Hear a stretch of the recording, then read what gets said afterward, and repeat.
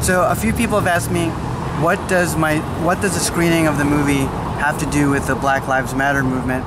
And I could have chosen a film that was more of like a documentary, or something more, something like a documentary that showed people living in dire straits. But I thought it'd be really refreshing to choose a really popular entertainment film like Attack the Block, which puts people that are not white as the main protagonists of the film, that are the heroes of the film, in a very positive, non-caricature way, and it'll be a good time.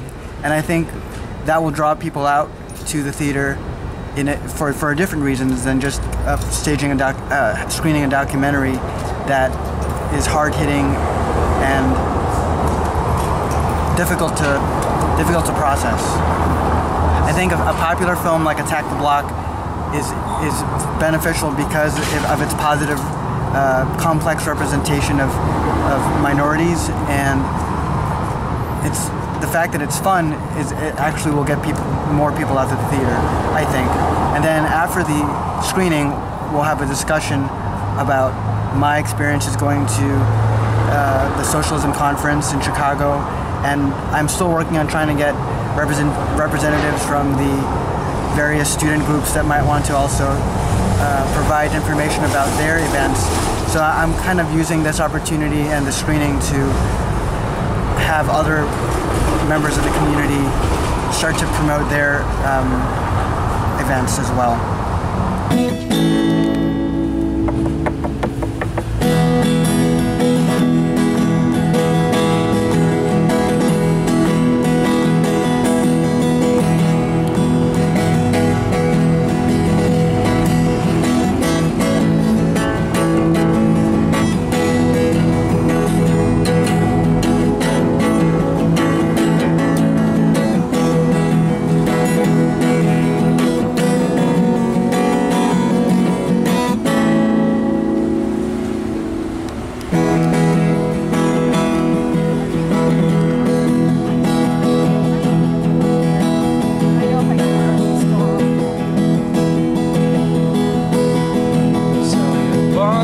Just how I feel about you. I could live without you, just don't want to. I cross my heart and hope to die. And heart says you're dying across my mind. The night is so young.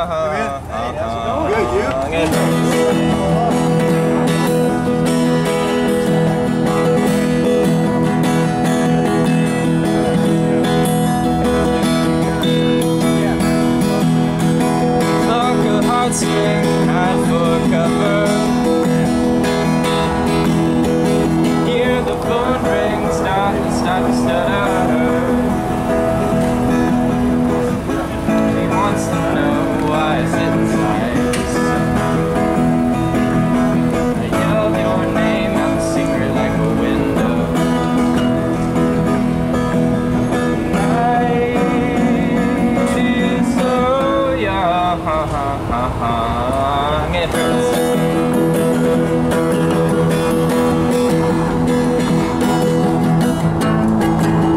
I started busking as a form of like trial by fire practice, figuring that, like, you know, if I'm out in front of people, because you can practice at home and be very passive about it, and, you know, kind of do whatever, but when you're out here in public and practicing, like, you want to sound good. So I came out here as a forward practicing, and I just started leaving my guitar case out. At first I didn't even bring my guitar case. I mean, I'd bring my guitar case, but I wouldn't leave it open. And I would just practice, but then I started leaving it open, getting money for it. It's pretty sweet, and it's a really fun way to connect with people. Sometimes people will like stop with you, and if they know the words to the song you're playing, sing along with you. And it's a really fun way to get out of the house, because some days, you know, you can feel trapped there, and I'll just be like, oh, I'll just go up on Court Street and play some music. And I figure it's never too much of a bad thing, just adding some music to the airwaves on the main street. Some people appreciate that. I doubt that everybody appreciates it. Yeah, there was this one elderly couple who they basically just stopped with me and like asked me a lot about myself. I think they were just in town visiting and they were looking for a place to go, and they just hung out with me for a bit, and I explained that I'm in college and that I just do this kind of as fun and a way to earn a little spending money. And they gave me like $40. I guess they just like the cut of my jib, and that was pretty awesome. And like when that happens, it makes it really doing this like there's a lot of luck involved doing this, and you never know what you're gonna get. Some days you'll get nothing, but when stuff like that happens, it's like, yeah, I could definitely do this for a while. I could do this for hours and just hanging out here and getting to meet people and express myself. It's one of the it's pretty healthy. I really enjoy it. What about your hands, your fingers? Not so much. My hands are a little messed up, but they hurt a little bit right now, but gotta keep carrying on because this is a good cause.